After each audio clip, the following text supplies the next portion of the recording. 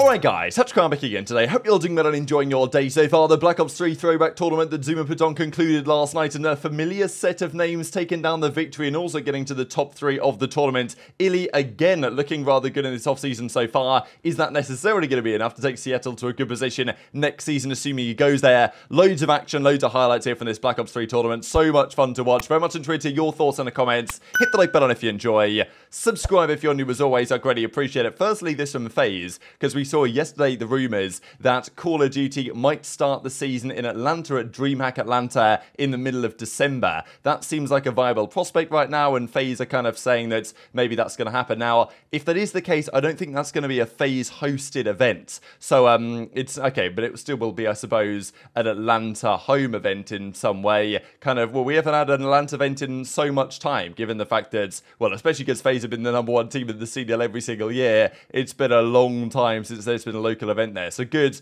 for the local fans, and maybe FaZe won't get massively booed, even though they probably still will because people will fly in. But we'll see about that if, of course, it goes ahead. Now, on a similar note, really, there's rumours that the Overwatch League, if the Overwatch League even goes ahead for next year, because I'm pretty sure that most of the teams might just call it a day at that point because of the rumours that have gone around the last couple of months. But the OWL supposedly entering talks with tournament organisers for 2024, and Jake Hale says that this reporting has heard effectively similar things regarding the CDL, specifically as it pertains to discussions with ESL FACEIT Group. So, you know, ESL, FACEIT, Esports Engine, they're all part of kind of the same operation nowadays, and these are guys that run tournaments. And I think this has been probably a bit of an expectation at some point, especially with the CDL letting go of a lot of staff and the Overwatch League as well at the end of the most recent season, that they might effectively outsource the production of these tournaments to a third party now on a more regular basis. So that would kind of explain why they've been looking at maybe hosting a DreamHack,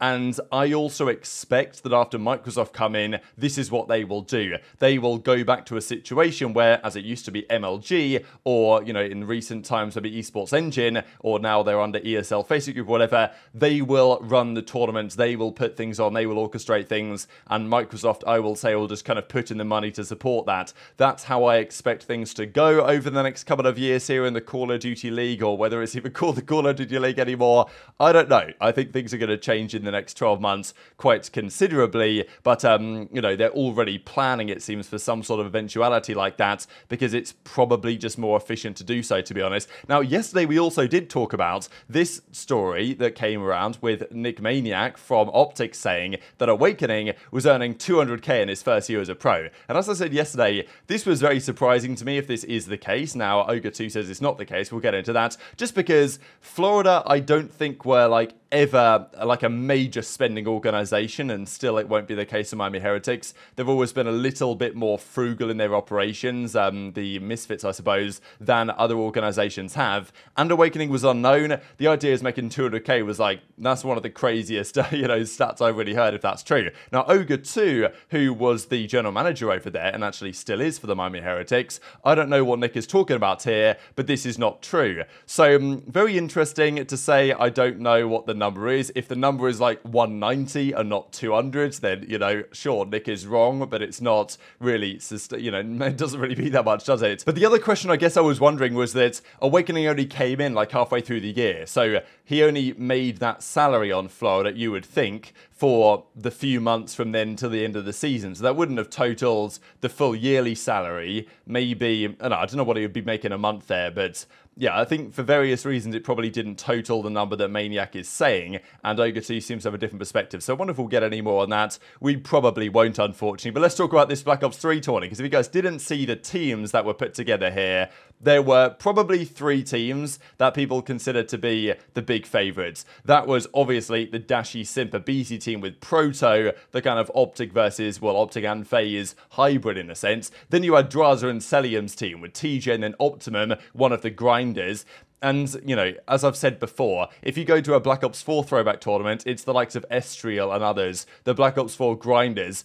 They tend to win. They've played the game for the last like 5-6 years in a row. The pros come back for a few weeks, and, you know, watching Sage, for example, or, you know, Presaged or Sage, whatever you want to call him, watching him play the game is just a lot of fun, because every little wall bounce or every little bit where you can ledge slide for the movement, he knows like the back of his hand. And it's quite spectacular to watch a game with such a high skill gap. Right, Black Ops 2, man, what a good time. And you can see watching guys like Cellium play, just, you know, how if you're built different, you can really show that against other teams. Just a fantastic game. But those were the three teams, right? Because then had iLLeY, Prolute, Decimate, and FaZe, who was, you know, that was obviously a good team on paper. And I know many were expecting that team to win, and it came down to the wire. Now, we did have some other interesting teams, like a little bit of a kind of new LA Thieves looking thing here. Kenny and Envoy, of course, reuniting as well. So yeah, $10,000 on the line, 4v4 Black Ops 3 tournament that goes down. And yeah, just wanted to share a few of the clips from this. Kenny obviously having a good time early doors as well. And they played, I mean, it was full respawn or full,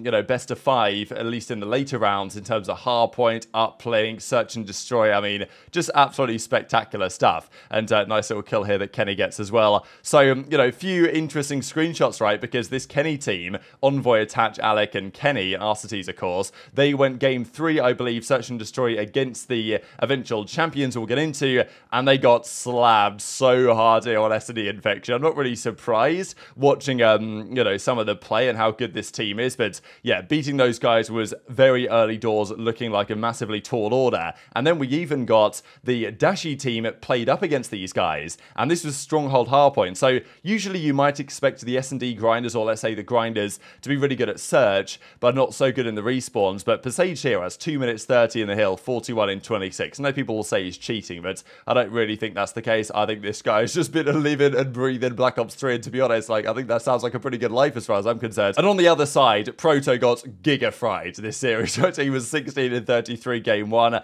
think game 2 he went like 2 in 8. They heat waved him off the map, so that wasn't so ideal. Simp is also so much fun to watch in this game. I was also a little bit confused by some of the attachments I was seeing used on, let's say, the CUDA, for example. Now, I know that I think tacticals were banned, so they had quite a few points to play around within their kind of pick 10 system. But still, the go-to 3 attachment combination on the VMP, when that was the meta weapon, was quick draw grip stock. And on the CUDA, I saw Simp running the long barrel, and I'm pretty sure it was well known that long barrel didn't really do anything on the SMGs. It was really good on the ARs, but on the SMGs, I think it only increased your minimum damage range by not that much, so it didn't really make much difference at all. So I was a little bit surprised to see long barrel on the CUDA, to be honest, and even the grip attachment itself, I don't think was necessary on the CUDA at all. But anyway, doesn't really matter. These guys are better than me. And Cellium was just, I mean, we'll just have to look at some of the clips here. A few of them from Cellium, a few of them from elsewhere in the tournaments. Just watching this game is just so much fun compared to what we've had to deal with for the last couple of years. Okay. There, try it. I'm one of you guys, one shot, top left, there's me more, there's me more. I left. I'm gonna get right, I'm gonna get right. Last two. Absolutely, just. Yo, hold it back, hold left. I right. I'm backing up. One shot, top right, one shot. Nice, Cell, come on. I left, top yes. Top left. I'm flying left. Low. Absolute hop up. Nice, too. One more top. One shot, they're tank. We're going to a 4th map, ladies and gentlemen. Bro, MC's, oh my. Oh! MC pissing. I'm off that shit. Ooh. 37 and 17, bro. Almost get it. I got a race. I have camo. Now. In palace right now, Joe. He's mid palace. Yeah, I'm bringing it right to you guys. Bringing it right. Top broken. I'm one. Oh my god. You ran green. I'm coming right. Hold on, BP. You have time. I got on ball, P. Bang, baby, come on! That's an insane call out. That's good comms. I don't like that he put. Where did he plant? Can't even see bomb. He has to OE for it. He's good now. He has to OE to check bomb though if he's on it. Should have planted it on the front side. Oh, this is sketch. Oh my. This is so sketch. He still got. Good glitch. Let's go! God, what a play, dude. Holy shit. Thank God they did not throw that. Thank God they did not throw that. It's disrespectful to the game. It's this. It might be fast flanking. Yeah, what's flanking? Here it comes. Got him. Nice, good job. You know, bottom with you. I got two. Good shit. Close. There was also this that a couple of guys pointed out to me. So Zuma, maybe accidentally or not, I don't really know, leaked his DMs on stream. And the only thing that I was even, interested in here was this one from Prolute, where you can see that he says, and I have my sound settings pulled up, because many people were kind of wondering whether Prolute, people call him like EQ Lute or whatever, because in some of the early chows, it was kind of well known that Prolute was quite likes to turn on the sound equalization, shall we say, but it was a bit of a GA this tournament that let's not use it. So I think Prolute tried to stream and ensure that that wasn't going to be the case. Also, like Dashy, I thought these shots were really clean, because the SVG was the AR, or the sniper, sorry, that most people use, but the Locust was always Dashy's favourite. And I mean, these shots here, this second shot especially is pretty magnificent. Nice little way to hold the flank, kills Enable as well. That pretty much won them the round at that point, so some good stuff. But the grand finals eventually, Team Drazah knocked out, I believe, in a 3-2 fashion Team Dashy, and then they were to play iLLeY, Prolute, JT, that being Decimate and Besieged, in the grand finals, and eventually it goes all the way down to the wire, and iLLeY's team get the job done again. iLLeY, just the other day, won that big tournament for the Call of Duty Kings or whatever, got the job done in the grand finals against the FaZe guys, and iLLeY is at it again. So, impressive stuff from iLLeY, because I know that at the very start of the off-season there was talk that, iLLeY's a bit washed, he's not playing so well in these throwback games, but iLLeY was one of, I mean, this is why when iLLeY first came into the league in 2020, he was so hyped up, because of the stuff that he was doing, even back in Black Ops 3, alongside guys like Simp elsewhere. So, kind of the usual suspects here, with Team iLLeY winning it, Drazah's team second, and Dashy's team third, so the FaZe guys always are going to be in consideration, but iLLeY's been doing very well himself as well, obviously chose good teammates also, but hopefully it bodes well for, a new good season for iLLeY ahead, right, because iLLeY's had a hard time the last couple of seasons, especially the thumb injury on the OpTic days, now, steps away from the team for quite some time at the end of the season after getting benched, really, and he's gone from OpTic now, but they still haven't, even put out, a thank you graphic, I'm pretty sure, for some reason, so maybe they probably never will, but we think he's joining Surge with aBeZy, aRSiTiZ and Hook. It doesn't sound great, but hopefully an iLLeY resurgent season, right? Would be nice to have a big comeback on our hands here for iLLeY going forward. If, hopefully he has a great season. I'll be looking forward to it if he does. Great tournament, as Drazah says. Always good fun watching Black Ops 3. I wish we got more stuff like this, to be honest. I believe, though, the next tournament that Zuma will be running will be a Cold War throwback tournament, which is also good. I would be down for every throwback tournament to be Black Ops 3 personally, but, it is what it is. And aRSiTiZ is looking to potentially reunite with the FaZe guys. Now, I don't know how possible this might be, because usually they only have, 2 players and one franchise on one team, so I don't know if they really could get Simp, aBeZy, Cell, and aRSiTiZ. It depends. I'm sure they could find an exception if they wanted to, and it would be interesting to see the, FaZe, I don't think ever cemented themselves as a dynasty.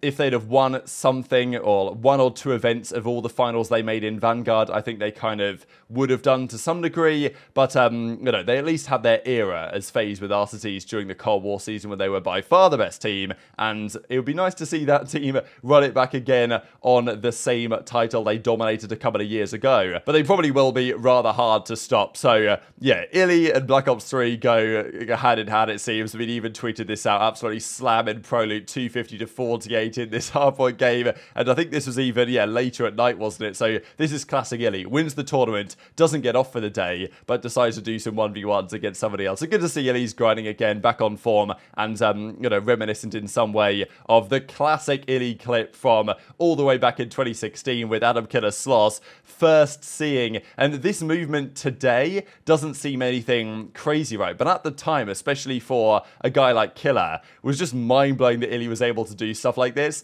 So, just good times, to be honest. But very much interested in your thoughts on all this stuff in the comment section below. Hit the like button if you enjoyed. Subscribe if you're new. Take care. And I'll see you next time.